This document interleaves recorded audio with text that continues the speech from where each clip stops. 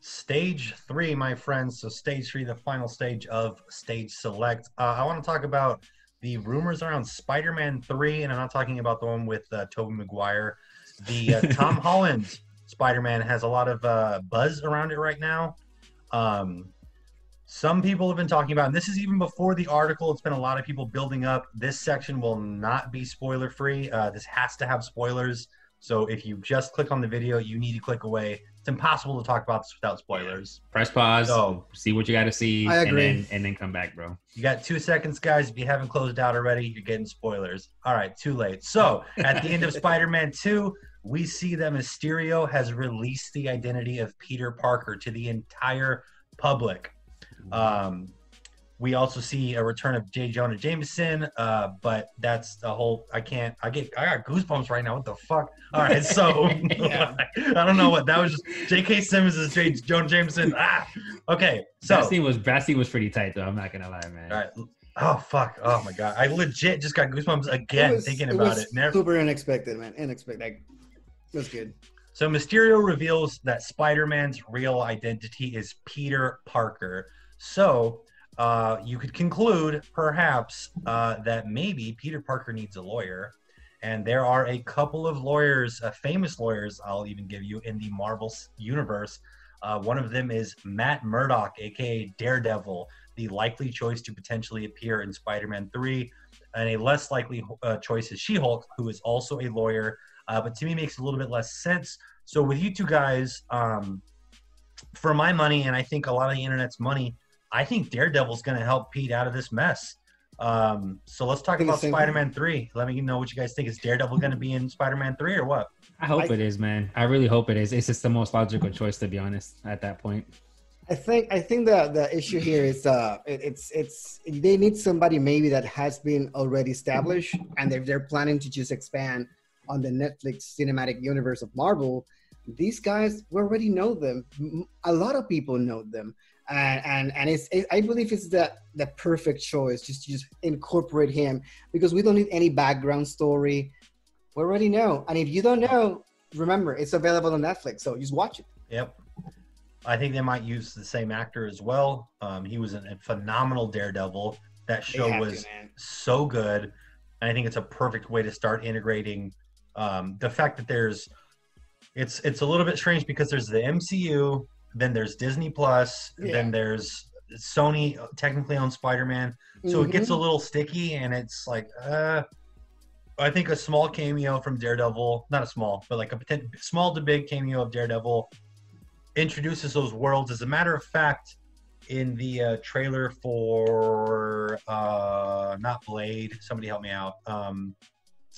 The guy that 30 Seconds from Mars, Jared Leto's playing.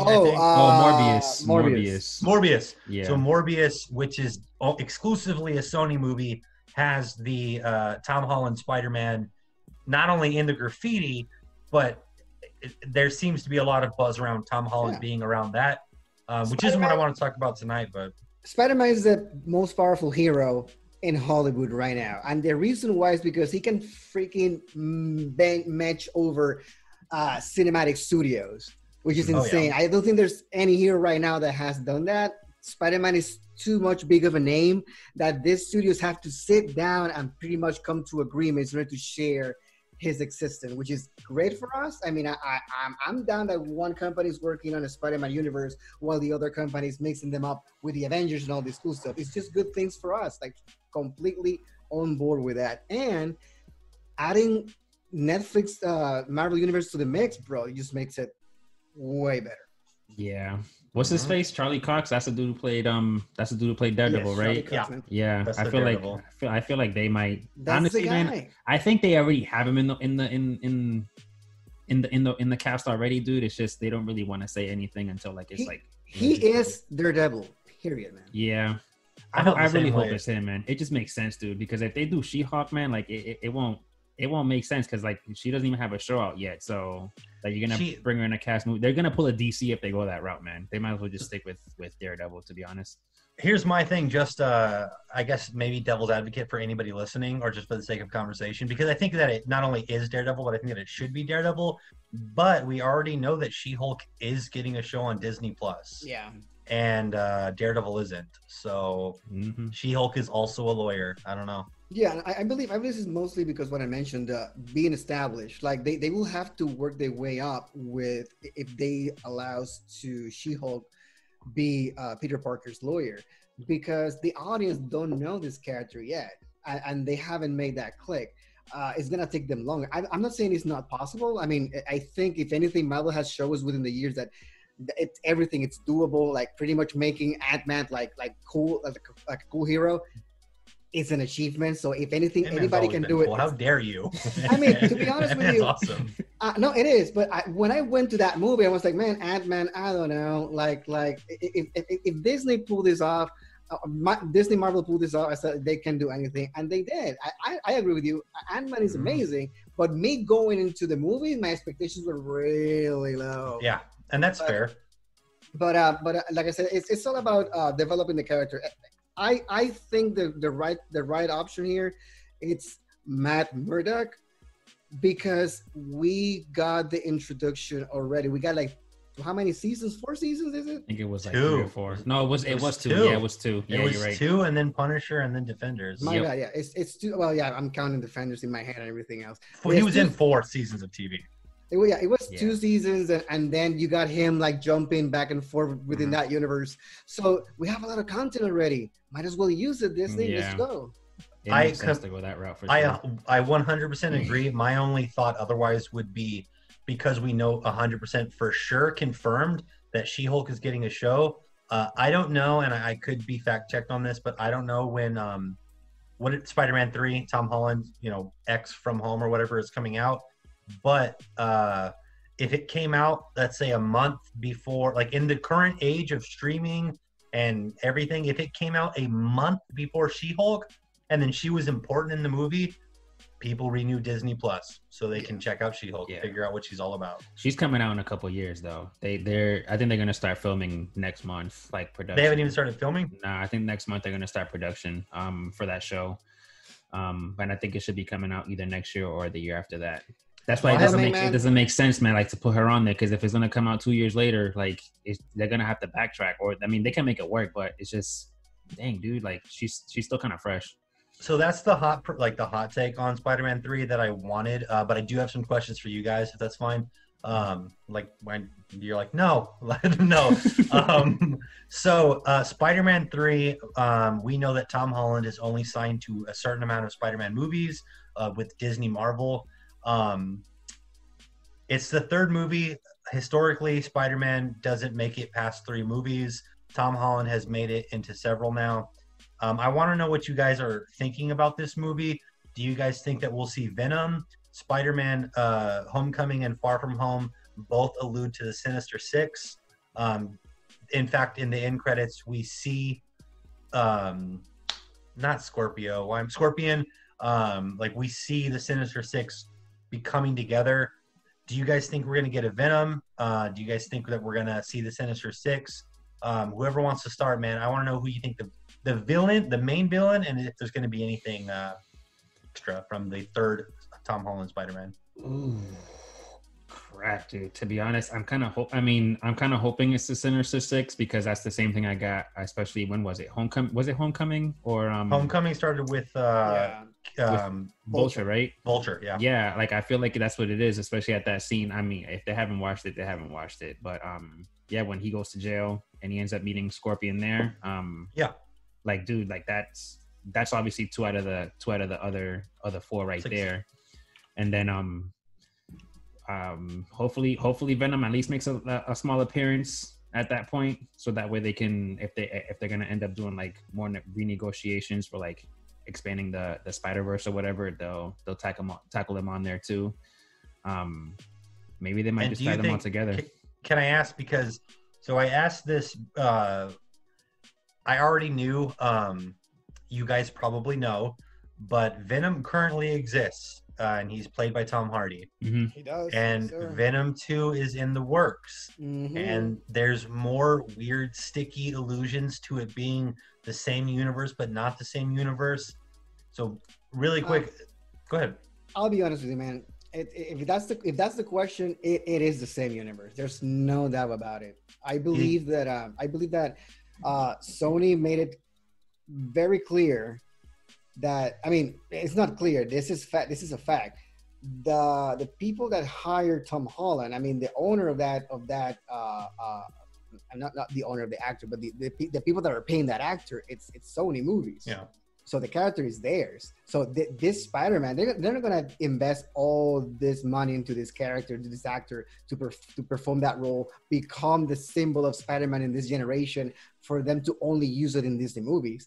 They have plans for him, big plans for him. So Morbius is all Sony, right? It is. Yeah. So yeah, all the Spider-Man universe, film-wise, belongs to Sony. Everything. I want to bring up something real quick after Will. Yeah, belongs to Sony. So that means that all these things all these seeds that Sony's planting is because they're interested, and they're actually moving forward with their own Spider-Man universe. They're just sharing the character with Disney, but they have big plans for Venom, for Sinister Six, for Morbius. This is just a matter of time. Pretty much. Carnage, yeah. Carnage, yeah. Pretty much Disney's making like the groundwork with the character of Peter Parker. But Sony, it's making their own thing with his universe. So at the end of the day, the only thing that Sony has to do is just introduce Spider-Man in this universe, and you're pretty much done.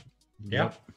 But I mean, go ahead. No, go ahead. Thing, Manny. Oh no, I was gonna say, like, especially since Sony's like pretty much tied in with this with Marvel right now in terms of like the Spider-Man thing. I'm not sure if you guys remember watching that Morbius teaser trailer that they had out a while ago.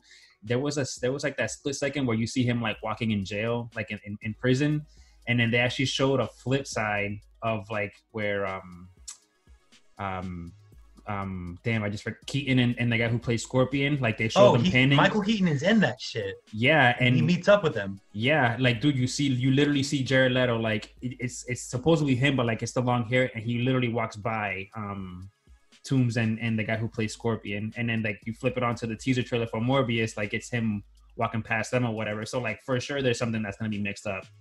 There's no chance that there's zero chance that they coincidentally both used Michael Keaton.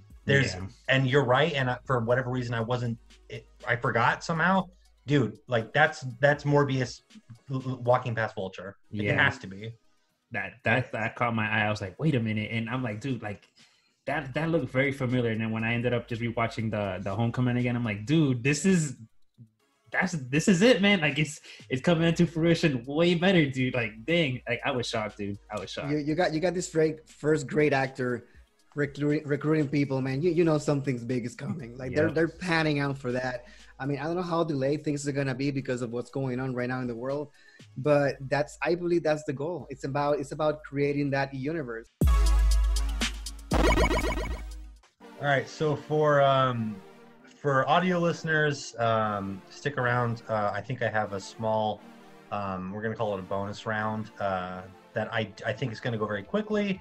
And if I'm wrong, then stick around for a long bonus round after the boss fight. But for those who don't know what the boss fight is the past two episodes, they were kind of, all right, so the boss fight it's 6 minutes where it's a hot button topic, whether it just be polarized, sort of nerd fandom, who's the best doctor, or as we recently did, Goku versus Superman, just kind of hot button topics. These two will never know what the topic is beforehand. I don't do any research prior to what's in my own head. So it's just kind of fun. We have 6 minutes to do it. The 6 minutes start as soon as I'm done asking the question. And this week, boys, typically I start this, and I don't want to start it this week because I think that one of the two of you might be not more well versed, but I'm excited to hear what you think before, like I've had time to think about it. So, gentlemen, we have 6 minutes to discuss, and we're going to start with Will. Who wins in a fight between Batman and Wolverine. Wow, Batman and Wolverine. Okay, so I'll say both are really great hand-to-hand combat fighters. In this case, I believe that on styles and martial arts, I believe Batman has the upper hand. Wolverine is a little bit more raw power. The thing is that with Wolverine, self-healing mutant ability, it becomes a little bit hard to overtake. I mean, we're talking about a guy that actually went hand-to-hand against the Hulk in a comic book. So, I mean, even though I know Batman, it's very resourceful, and Batman pretty much, is gonna try to find a way to overcome him. I have to give it to Wolverine in this case. And I want to say really quick at the 1 minute mark, because this is why I was so excited about this particular matchup. We are talking about comic books' best strategist versus comic books' best primitive instincts. Yeah, because I think that Wolverine can smell whatever's coming, and I think Batman can craft the best possible thing.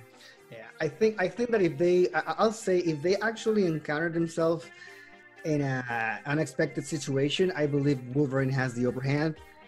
If you give Batman time and pretty much basically information for him to overcome the situation, I'll say that Batman can overcome Wolverine. But again, it's based on, I believe in this case it's based on the situation. Like I can see like a comic going on with them fighting between each other. At one point at the beginning of the comic, Batman wasn't ready, Batman wasn't prepared, he loses the fight because of that, and then I can't see Batman coming back with a plan and pretty much destroying the Wolverine. So to me it's pretty even. I'll say if they go like blindly into it, Wolverine. If you give a little bit of time to think about it and strategize, Batman for sure. So that's just over 2. Will's going with Wolverine. Manny.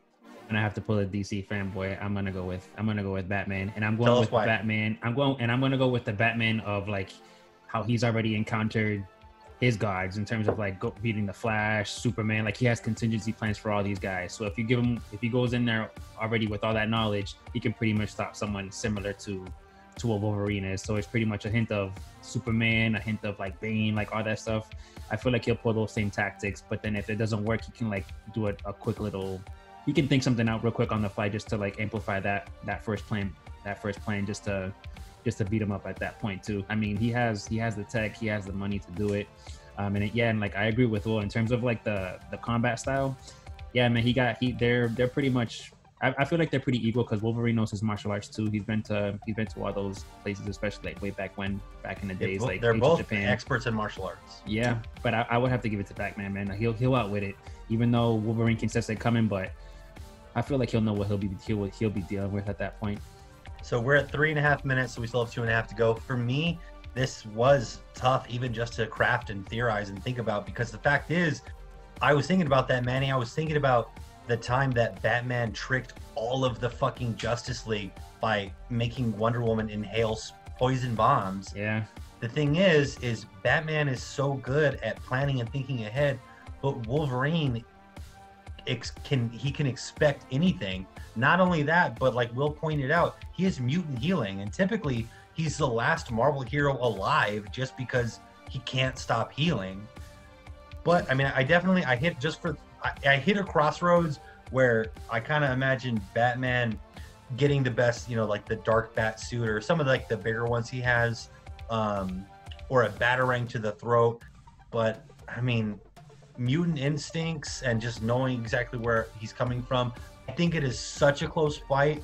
I agree with Will. If Batman has a day to prepare, he trashes Wolverine. But assuming that it's just they meet and they're enemies and whatever, Wolverine just heals himself, and his claws are unbreakable. Mm-hmm. Like he'll any batarang, any piece of equipment Batman has, adamantium rips through.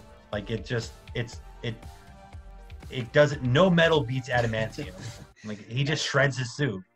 I mean, I'm pretty sure this dude can. I mean, he can go into the multiverse. He can probably cross paths to the Marvel Cinematic Universe real quick and figure out a weak point for the adamantium. He's gonna go ask Deadpool. I believe there's a few metals that do surpass adamantium. I have to double check on that, but they're like few and really rare. So adamantium is one of the top for sure. Well, adamantium, when colliding with vibranium, just explodes. At least in some of the comics I've read. But yeah.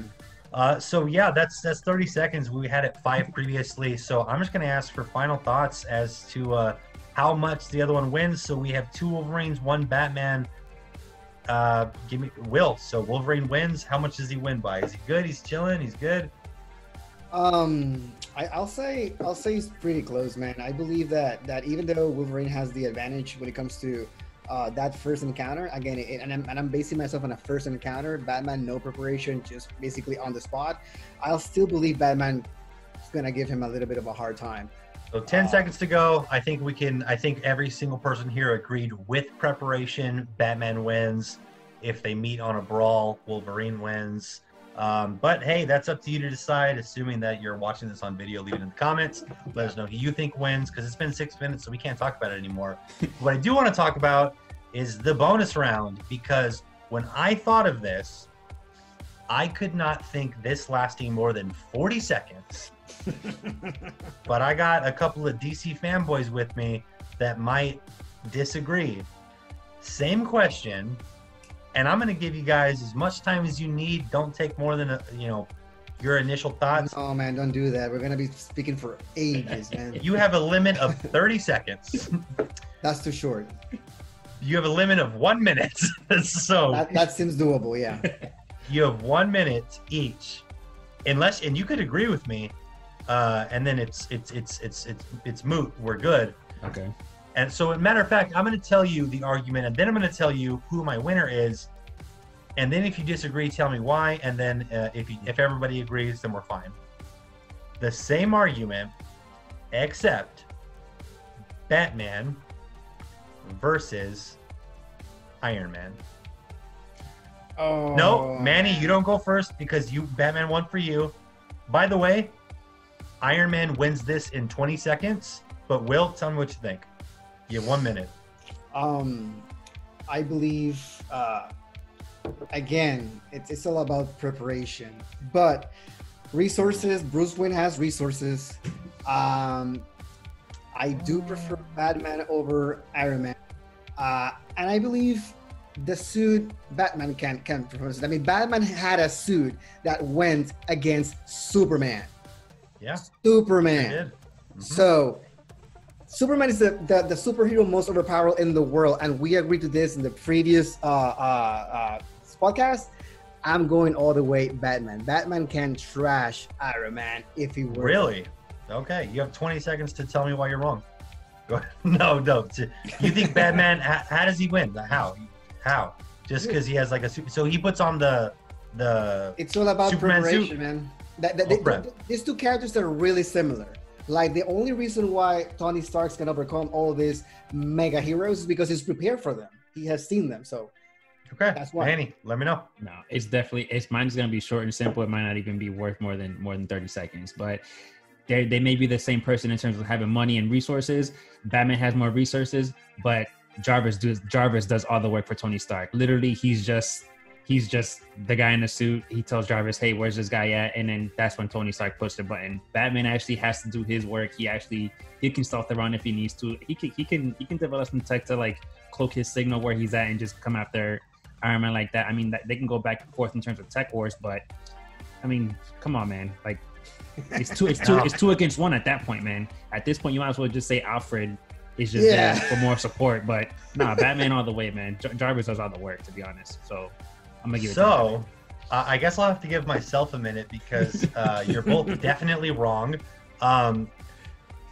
Batman loses to street thugs in his normal gear without days of prep. Batman has to put on he has to prep for days and find fucking kryptonite to fight Superman. He doesn't have time for that. If they just mash together, first off, if you look at it or if you read it, every single one of Iron Man's suits are completely invulnerable to EMPs, which means Batman has zero chance of disabling any of Iron Man's suits, which, by the way, shoot fucking laser beams. Batman does not have fucking lasers. He doesn't have the... Batman can bring over lasers. He just decide not to use them because Batman doesn't use guns as a moral thing. But Batman can use like freaking lasers if he wants to. Yeah. And morally, Iron Man doesn't give a shit. And he will fucking put the atomic fucking buster right through Batman's suit, and he is eviscerated in seconds. It's a Over. matter of, Fight's done. It's a matter of trying to overcome the obstacle, man. I believe Batman knows when to bend the rules, and I believe that's the only way that he was able to overcome Superman on The Dark Knight Returns. It's about bending the rules. It's about being able to be flexible, because this thing I believe is a threat not to only to me but to humanity. So I'm gonna do whatever it takes to overcome it. So I believe Batman, if he puts all his resources, all his mind, and just forget about not killing, he can overcome Tony Stark for sure. That's the bonus round, guys. Let me know in the comments why Manny and Will are wrong. We will see you on the next one. Y'all got anything to say? Nah, man, I'm good, man. Thanks for watching Stage Select. Thanks, guys. Good night. Bye, guys. Peace.